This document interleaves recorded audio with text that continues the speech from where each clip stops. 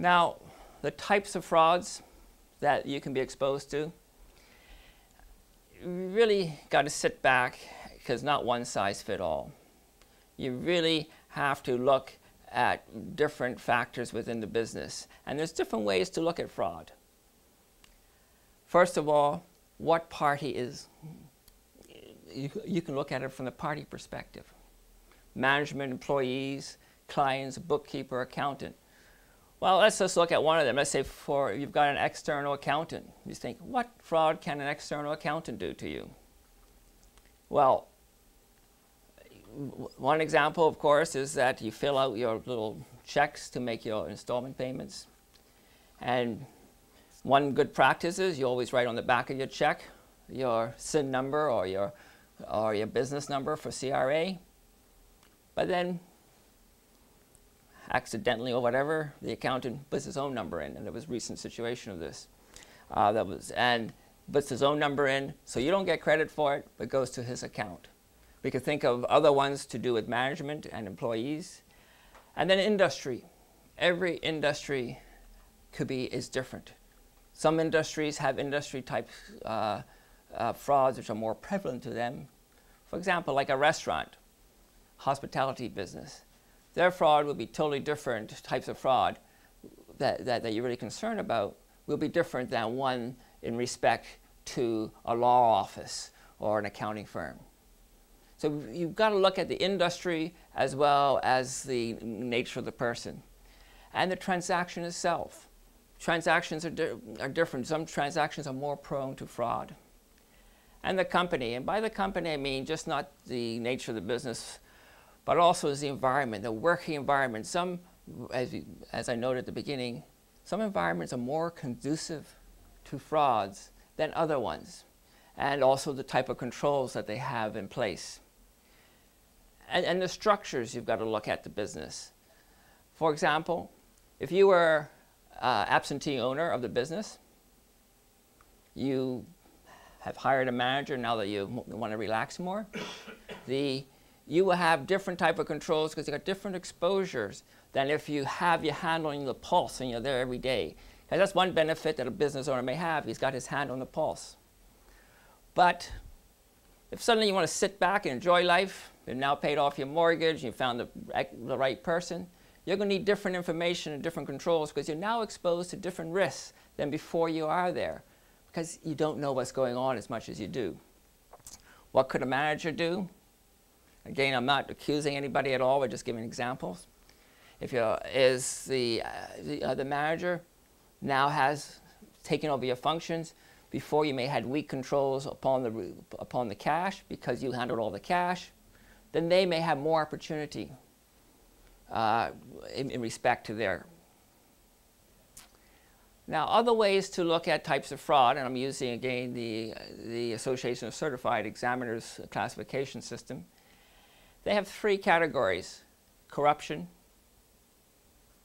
asset misappropriation, and fraudulent statements. Now, as a small business, fraudulent statements probably you have less risk exposure than asset misappropriation. Now, having said that, as we noted before, if you absentee owner, you may be more exposed in respect to the fraudulent statements. Corruption, conflict of interest.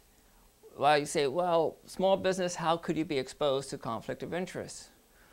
Well, one way is that if you have a purchasing party, a buyer for you, because you now have like 60, 70 employees, or your expertise is the accountant, you found the right buyer, is that they go and they start to contract with their brother-in-law, and they happen to have, and the buyer happens to have 30% of the company.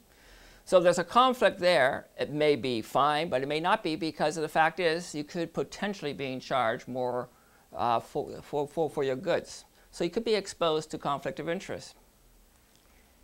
Asset misappropriation, we'll deal with that separately. But it's divided between cash and non-cash. And as we can see with the cash, again, we've got different categories there. Fraudulent disbursements, skimming, which is before it's recorded. And I'll give you a nice little example upon that. Because skimming, having been brought up in the retail business, always, skimming was basically take the money before it gets in the till, and no one would know about it until they took inventory at year end.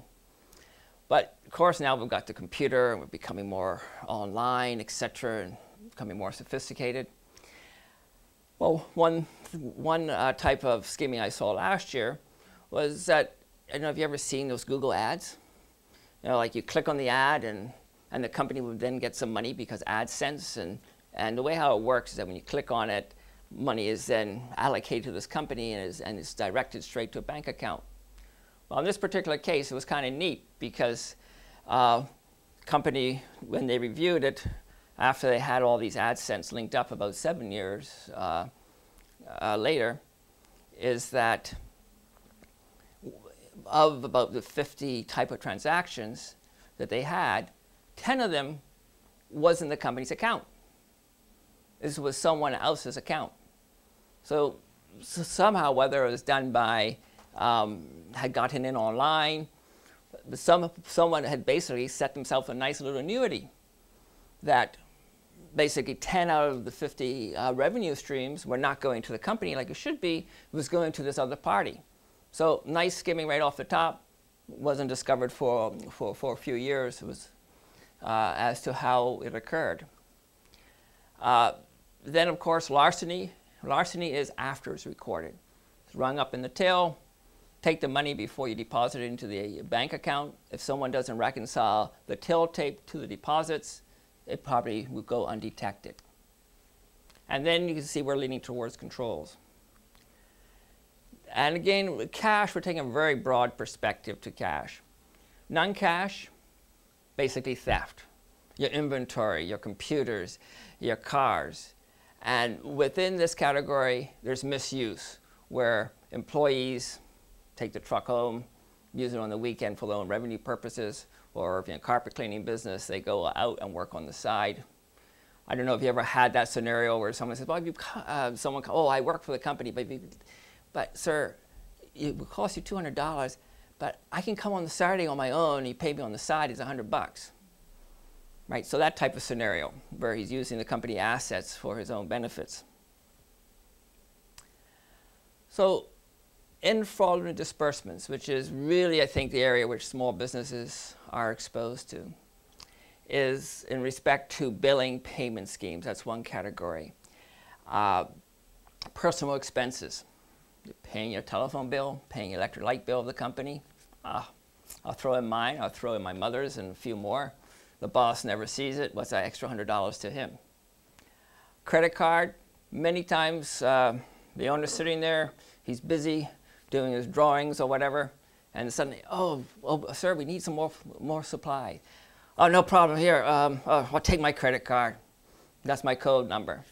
So they go to the store and buy a few extra items. Oh, I might as well buy it now, he won't mind. And off you go. And one area which I really feel that companies aren't paying attention to is online. Because how many owners really want to sit down, make their payments online, and they have absolutely no controls, or they really don't go back and look at them. So, oh, here, just hook us up online, pay all the bills online, I trust you, and off they go. So suddenly you're exposed. I'm not saying it always occurs, but my concern is just the exposure to risk. And so by the online payments, suddenly there is a lot less controls than there used to be, because people aren't paying attention to the online payments. Payroll schemes, you say, well, how can that occur in a small business? Well, I've seen it in a small business. Is, well, the payroll clerk or the accountant decides to add his niece. No problem at all. Adds the niece, adds somebody else, the money goes directly in, because the owner just looks at the bottom, oh, payroll today, this week is $10,000. Oh, that's about right. Doesn't notice the $300 difference.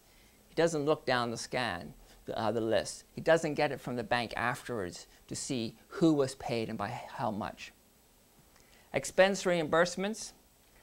This is one of the major areas, actually, for companies which have expense reimbursements, and sometimes it's purely because they don't have strong policies in respect to what is right and what is not right, as to what level of hotels, or what sometimes happens.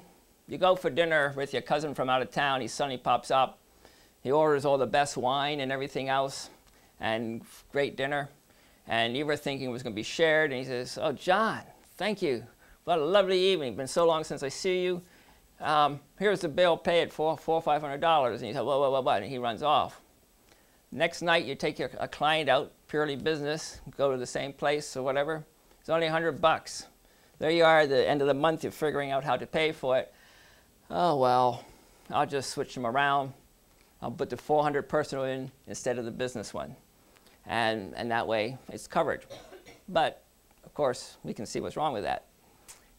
Paying a personal expense, or 1 week you put in your credit card slip, get reimbursed. Next week you put in the receipt and get reimbursed. So double reimbursements. Check tampering. We don't do that much checks as we used to in Canada anymore. That's why I was more concerned with the online things, but it still occurs. Had a friend call me last year. They got a call from the bank.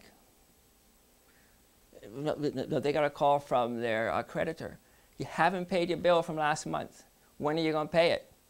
I paid it. You didn't pay it. I paid it. I know I paid it. So went back through the bank statement. Sure enough, check cleared. Call up the bank.